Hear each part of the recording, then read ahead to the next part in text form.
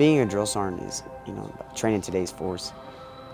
Being 11 Bravo, being infantryman, it's we're still a country at war, and to me, I believe heavily in that. So I want to train today's soldiers to be able to adapt and overcome stressors and be able to go to war and accomplish the mission.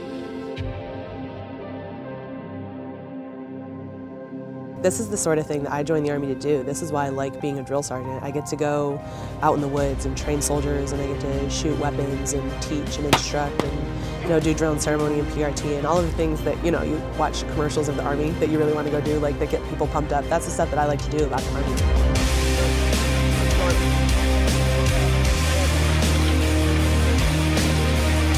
You get selected to go, but it's not like, hey, you get selected to go because your leadership sees something in you. I definitely think it's important for the position and to establish who is going to be the drill sergeant of the year and the platoon sergeant of the year. To have all them compete and then find out who's the best. I went through multiple echelons of boards, and I was lucky enough to win the Fort Leonard A&T Platoon Sergeant of the Year, and I'm coming here for this.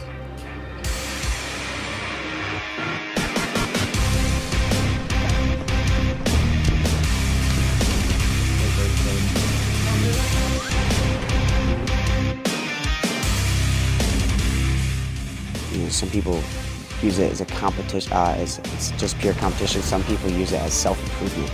This is the greatest thing I've ever done in my life, and I'll take this with me, to the day I die, as the biggest accomplishment thus far in my life.